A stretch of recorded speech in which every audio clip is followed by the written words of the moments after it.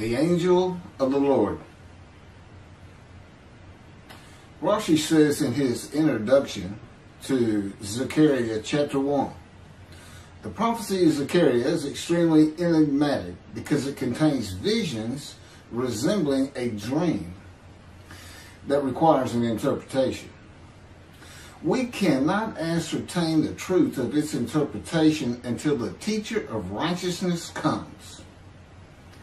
Nonetheless, I will put my heart to reconciling the verses one by one according to the interpretations that resemble it and follow the interpretation of Jonathan.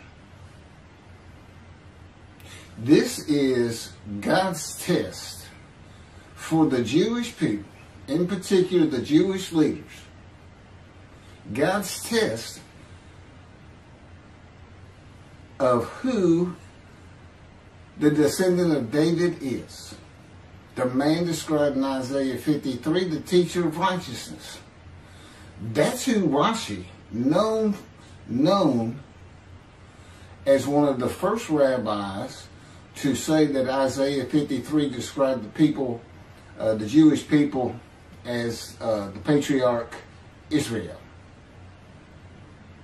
Then here he is in Zechariah saying we got to have the to know the truth of at least chapter 1 of Zechariah, to know its truth, because we can't do it, and no Jewish man, religious, academic, commentator, or otherwise, has ever had the answer to this. And yet this video is going to give it to you. Why? I'm a teacher of righteousness. This is Zechariah chapter 1, verses 7 through 12. That's the preamble that Rashi leads into before he starts his commentary. And this is in Midrash form. That's where I take parts of a verse and interpret each in individual segments.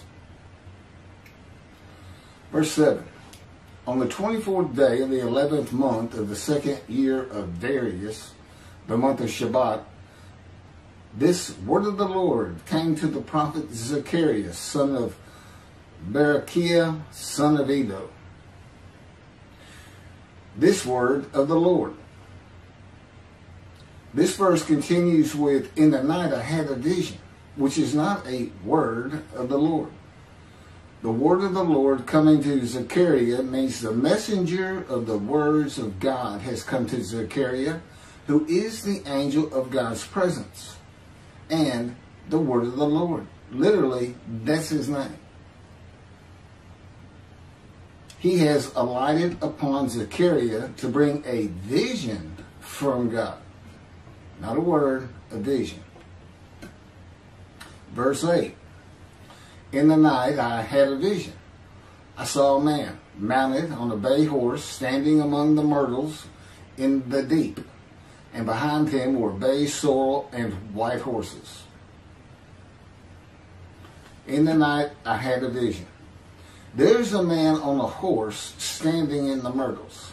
He is later referred to as the angel of the Lord, standing in the myrtles. The angel of the Lord alights upon and enters men, and my name, Hashem, is in him and can speak through the man. Zechariah has an angel with him who is his guide in the vision. The deep is like a valley Zechariah is looking down on, filled with myrtle trees, and then an open area below that is where the bay, sorrel, and white horses are. Verse 9. I asked, what are those, my Lord? And the angel who talked with me answered, I will let you know what they are.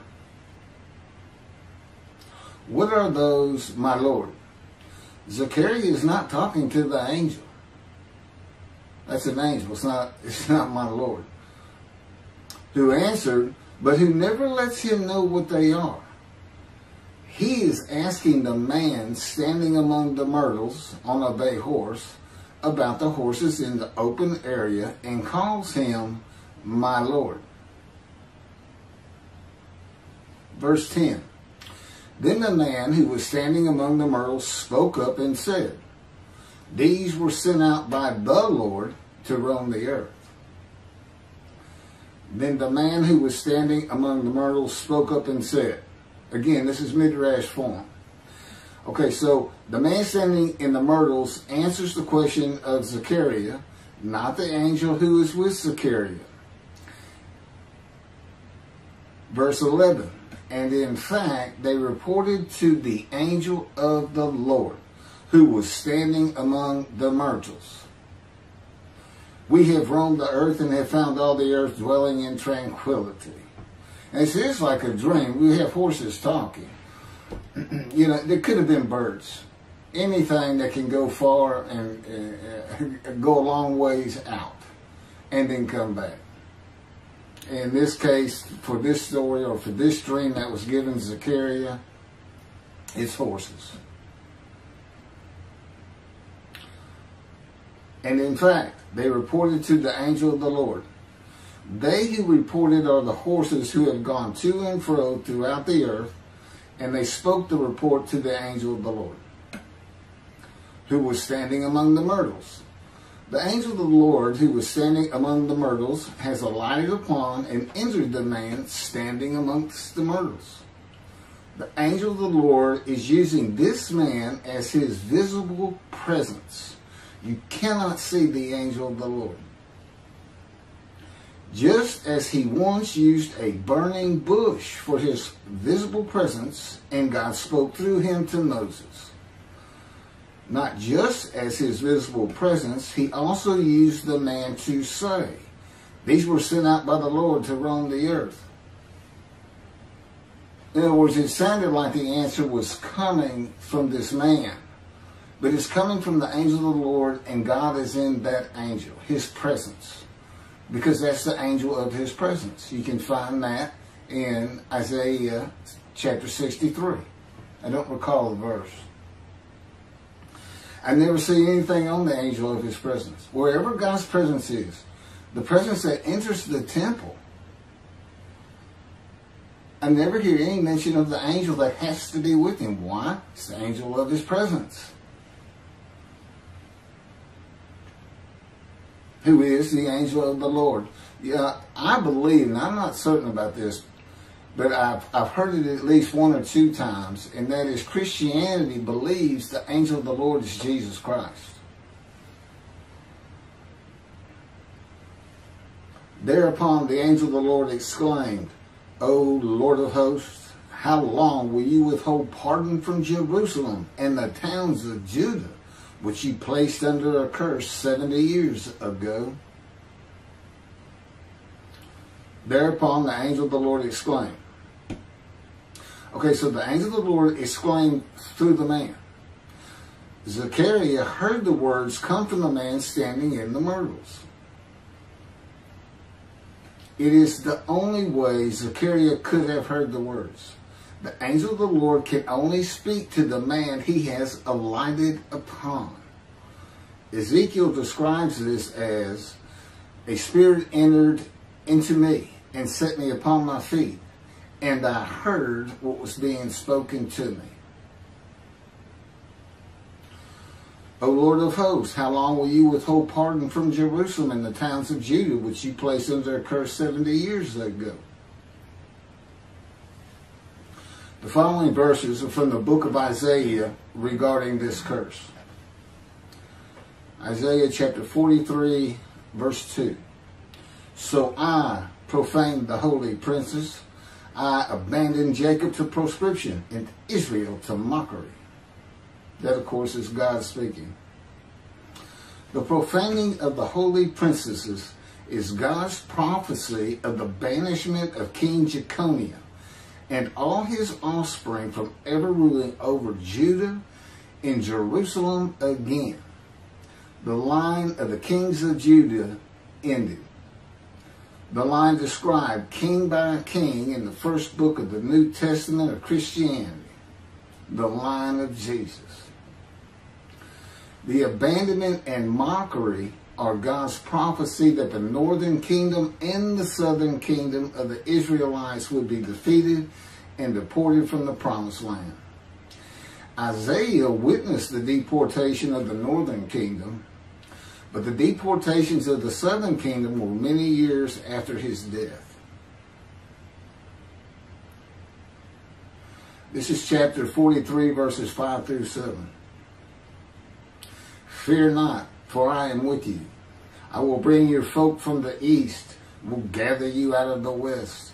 I will say to the north, give back, and to the south, do not withhold. Bring my sons from afar, and my daughters from the end of the earth, all who are linked to my name, who I have created, formed, and made for my glory. Okay, this is God's prophecy that all the tribes of Israel would return from the Assyrian deportations of the tribes east of the river Jordan, that were Reuben, Gad, and the half tribe of Manasseh, and all the tribes of the northern kingdom, deported by Assyria, defeated and deported, and the Babylonian deportations of the southern kingdom. It is a prophecy that is specific to the Assyrian Babylonian exiles. This prophecy was fulfilled according to the books of Ezra and Nehemiah and their account of all 13 tribes returning to the southern kingdom of the lands of Benjamin and Judah. Jerusalem is within the lands of Benjamin, and his lands are considered part of the kingdom of Judah, since that is where the kings of Judah rule from. 10 tribes being lost and not returning is a myth. When the 7th month arrived, the Israelites being settled in their towns, the entire people assembled as one man in Jerusalem, as the man Israel, all of them. When the people Israel gather as one man, it is all 12 tribes who were allotted lots of the promised land, and the Levites, they did not receive a portion. They were allowed to go from lot to lot, tribe to tribe, and everybody was supposed to take care of them. The Levites, that would be Levi, the son Levi, the priestly tribe without an allotment of the promised lands. Judahites and Benjaminites alone are not Israel, though all references to Israelites would include them. All of Israel had returned together to Jerusalem and Judah, mindful of the imported Gentiles in the northern kingdom, imported by the Assyrians, many of whom tried to stop the building of the second temple. This is why everybody returning, all 13 tribes, all went to Judah. The northern kingdom was occupied by Gentiles, I would assume Assyrians and Arabs.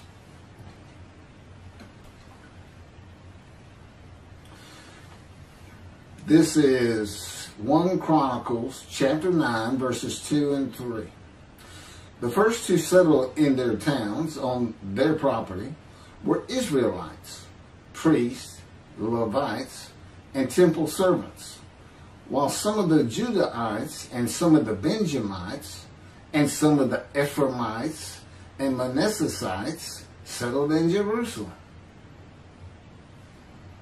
That would be Ephraim and Manasseh. Manasseh was such a large tribe, it had to be broken in. It was broken in two. Half of it set up, their allotment was east of the river Jordan by about where Edom would be. And well, that was the tribe of Gad. Not Edom, Gilead, where the Tishbite, Elijah, the Gentile, was an inhabitant. Ramoth Gilead. Manassites, Ephraimites, and Judahites were the tribes with the largest allotment of the lands of Abraham, and Jerusalem is in the lands of the Benjamites. Those are who just got mentioned. The three largest lot owners. Okay, Benjamin, that's where Jerusalem is. He's important. And of course the priests, the Levites. So Ephraim and Manasseh were not lost tribes, as many believe from writings outside of the Bible. There never were lost tribes according to the Bible. Okay, so all 13 tribes returned and settled in new towns. The accounts of the deportations indicate there was not much left of the old towns. There is no account of how the new towns were settled, though it is unlikely it was based on prior ownership. The exile lasted too long for the deported owners to still be alive, and the tribes of the northern kingdom had to build new towns to live in. It also says the Levites settled in on their lands. So everybody had to pick and choose, and I'm sure the the strong and wealthy got the best places, and again, many just settled in Jerusalem. Okay, this is Isaiah chapter 43, verse 14. Thus said the Lord, your Redeemer, the Holy One of Israel, for your sake I send to Babylon. I will bring down all her bars, and the Chaldeans shall raise their voice in lamentation. This is God's prophecy that Assyria would be conquered by the Babylonians, who were defeated by the Chaldeans. But they actually go back and forth and actually became somewhat intermingled, Chaldeans and Babylonians. And that he would raise up the Gentile anointed king Cyrus of Persia to conquer them, to clear the way for all the tribes to return. That's how he cleared the way to the desert, or made rivers for them. Basically, he got Cyrus to release them. Chapter 43, verse 25. And I never hear anything about this. It is I who, for my own sake, wipe your transgressions away and remember your sins no more. Okay, this is God doing, and he says this, something new. I'm going to do something new for the Israelites. This story repeats with the new covenant that includes sin forgiveness of the Jewish people that arise with Elijah and the angel of the covenant after the exiles of the Roman dispersal return to the land of Israel in a time to come. That's from Jeremiah chapter 31. The Jewish people have returned from the Roman dispersal of them throughout the world, the diaspora, which means outside of the promised land, outside of Israel, to a land that lay desolate for more than 2,000 years until after the Holocaust, and they created the state of Israel in 1948. 70 years later, and that's funny too, because they talk about a curse of 70 years. That 70 years, I believe, just applies to the last of 3 deportations of Judah and the defeat by the Babylonians, because the northern kingdom had been defeated and deported long before that, and the first to be defeated and taken to the lands of Assyria was Gad, the half tribe of Manasseh, the lands east of the River Jordan. 70 years later, the land blooms again, and Jerusalem has been rebuilt as a great city, larger than it was in ancient times, according to God's words in Jeremiah 31. The time to come to deliver the new covenant with sin forgiveness is here. That's very important for the interpretation of at least chapter 1 of Zechariah. That means the angel of the covenant that you desire of Malachi 3 is on his way, followed by God and the messenger Elijah. And when God's third temple is built, he will return to it suddenly. This is the day of the Lord. That's Malachi chapter 3. Now, Zechariah is in Jerusalem, and the construction on the second temple is about to begin. Isaiah has written God's words of sin forgiveness, which would have removed the curse long before this, when they were returning, when the remnant of the 13 tribes was returning. And the angel of the Lord proclaims, O Lord of hosts, how long will you withhold pardon from Jerusalem and the towns of Judah, which you placed under a curse 70 years ago? Okay, this vision of Zechariah and the words of the angel of the Lord through the man standing in the myrtles regarding the curse 70 years ago is to make Zechariah think and try to understand why the angel of the Lord would say this. From his perspective, the curse was lifted. He was back in Jerusalem with all the tribes preparing to build the second temple. The vision is for Zechariah to find out how and when the curse was lifted. And that's important today, because this is the day of the Lord. The new covenant is here, and every single Jew throughout the world is forgiven of their sins right now. And that message has been given to me to be delivered. And it's not getting out there. It's just not getting out there. And that's what happened here. Because if you read Ezra and Nehemiah, it's clear they had no idea that their slates had been claimed. And sin and continue. You know, once you know that God has just said, okay, I'm not going to remember any of that. Let's all start fresh. I'm here with the covenant of friendship. Let's everybody start being observant Jews. Okay? Which would include going to Yom Kippur. Having a slate clean does not mean you have a lifetime now of sin forgiveness. The books of Ezra and Nehemiah reveal, this is how God had me write it down. This is from the book, Isaiah 53, in the day of the Lord, that was dictated to me. The books of Ezra and Nehemiah reveal that the 13 tribes did not know they had been forgiven. Right. We had to wait for the teacher of righteousness to know. And this is another thing I never see in this Messianic era that is taught, that is coming, is that God is with the descendant of David as he was with Moses. I mean, just right there with him.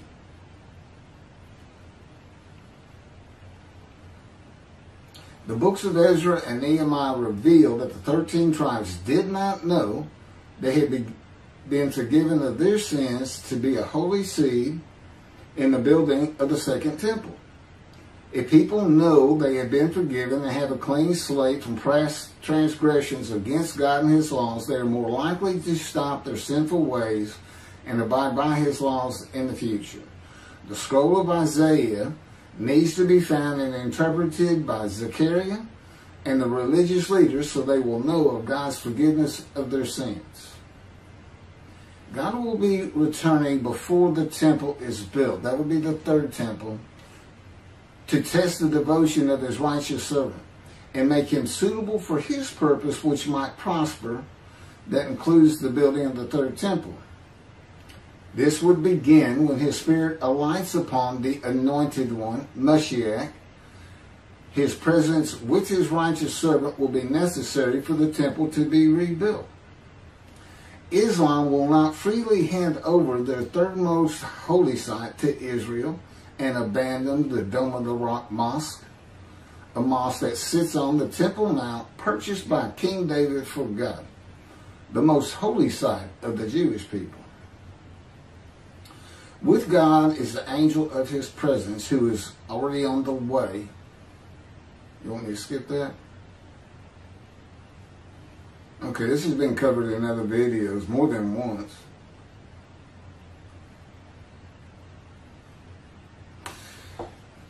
The prophet like Moses will have other similarity to Moses beyond writing God's words at his command and direction. As this was written, at God's command and direction, I typed those words. To the greatest degree possible for any human being, Moshe's identity and existence became one with the Creator. Now that's who you're looking for when you say the prophet like Moses.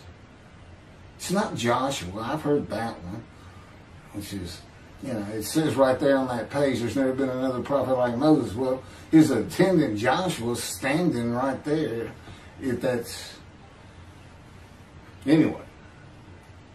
Moshe's identity and existence became one with the Creator. I don't think you can say that of Joshua. I don't think you can say that of any man until the Spirit of God alights upon him in chapter 11 of Isaiah. He surrendered himself to God to the extent that our sages say the Shekinah, divine presence, which is the angel of his presence, who is the Holy Spirit. He's an angel, and his body is not human form with wings. His body is the Spirit of God.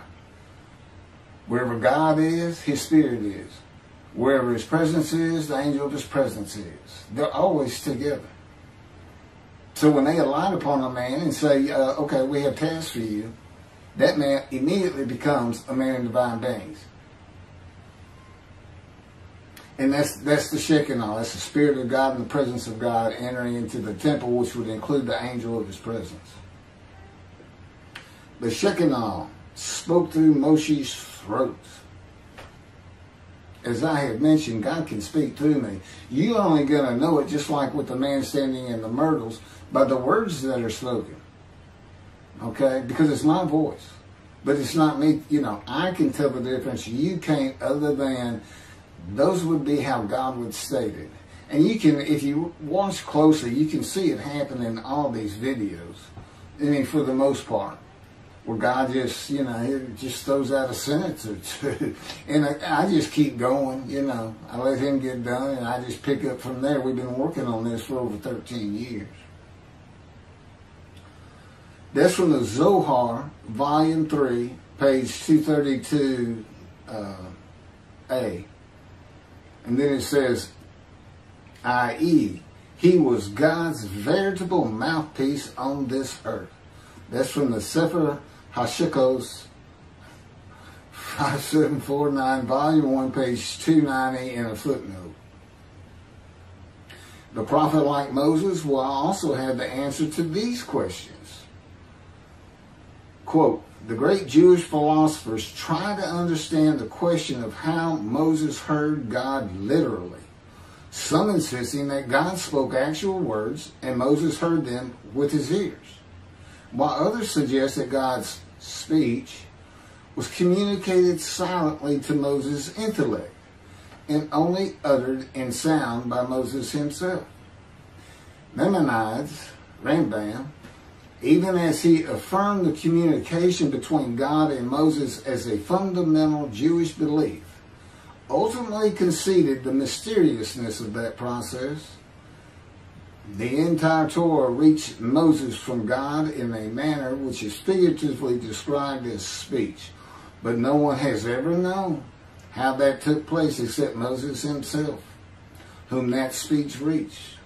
That's commentary on the Mishnah, Sanhedrin, Chapter 1. Well, I have the answers, and I've been telling you the answers. God is in his Spirit. Spirit enters into you, because we find it in Ezekiel. There's where God tells you. God was telling Ezekiel, Ezekiel, get up on your feet. Ezekiel says, at that very moment, a spirit entered into me, and I could hear the words of God. There it is. When he enters him. Now, he's not hearing that through his ears. There's the first question answered. It's not to your ears. And there is a silent knowing. That's what we call it, or what God has taught me. Now, generally, I just hear words as though they came in through my ears and they're in my mind, as though my eyes and my ears had perceived. But he can put just knowledge into my mind without uttering a word. And it's kind of can be pointed out easiest with when he comes to a man, and like he came to Samuel, and Samuel just says, here I am. It's as though before he speaks to you, and this is what happened with me, he put in a knowledge in my mind that the God of creation was about to speak to me. And so when he did speak, it was as though he had always been there speaking to me. Not unlike how Adam would have felt. But